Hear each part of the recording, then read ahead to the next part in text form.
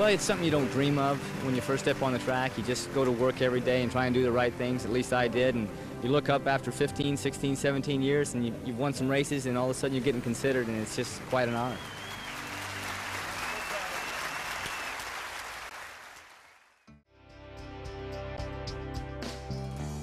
His childhood passion would take him places he could never dream. Dreams captured in his autobiography, Against the Odds, Riding for My Life. A jockey's life is defined by numbers.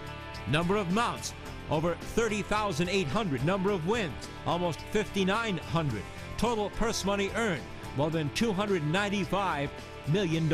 But the great ones, the legends, the Hall of Famers do it in racing's greatest events. On the Sport of Kings Championship Day, the Breeders' Cup World Thoroughbred Championships, nobody ever did it better than Jerry Bailey. He leads in all-time Breeders' Cup victories with 15 and earnings of just over $22 million. In the biggest and richest of all the Breeders' Cup races, the Breeders' Cup Classic, no one dominated like Jerry Bailey. His 2005 Classic win on St. Liam was his fifth.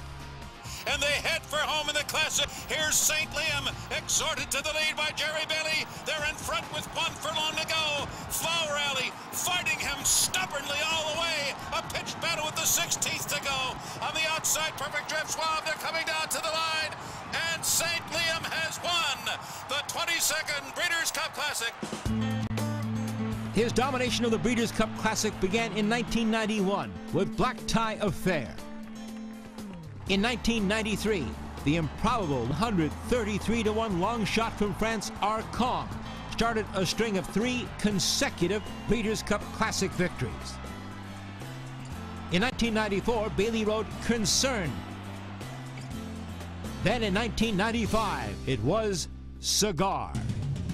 And here he is, the unconquerable, invincible, unbeatable Cigar!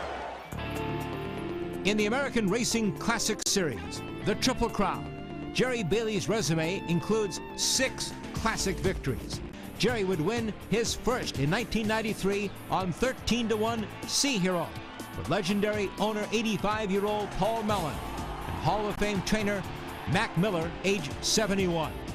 And here comes Sea Hero, charging through on the inside with Jerry Bailey, and down the stretch they come. Sea Hero on the inside up to take the lead. From between horses, that's Personal O. On the far outside, Prairie Bayou is flying, and Wild Gale is right there. But with 70 yards to go, it's Sea Hero, and Mac Miller gets his Kentucky Derby. In the 1996 Run for the Roses, Bailey showed his championship form flying on the outside on Grindstone to challenge Cavalier on the rail. Grindstone is closing stoutly.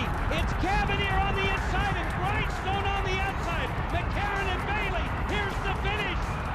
Too tight to call. Was it Cavalier on the inside? Was it Bailey with Grindstone on the outside? Noses apart after a mile and a quarter in the Kentucky Derby. The photo showed Grindstone and Jerry Bailey winning the 122nd Kentucky Derby by a nose. Jerry would also win 2 Preakness Stakes. 1991 on Hensel, his first Triple Crown victory. He won the Black-Eyed Susans again in 2000 on Red Bullet. His 2 Belmont victories were Hensel in 1991 and in 2003 on Empire Maker.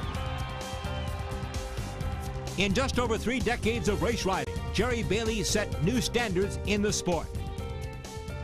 In 2001, with this win on Hap at Keeneland in the Shadwell Turf Mile, he became the first jockey to ever go over the $20 million mark in a single season. In 2003, he shattered his own North American purse earnings record by totaling $23,354,960 in 1 year. 2004 saw Jerry set a new standard at Saratoga, breaking Angel Cordero's all-time win record at the Spa. I've been blessed to ride some very, very good horses and be with some very, very good trainers and owners. And And it's been like a magic carpet ride for me through this whole thing. I mean, there's been some injuries, but overall, it's just been a wonderful experience.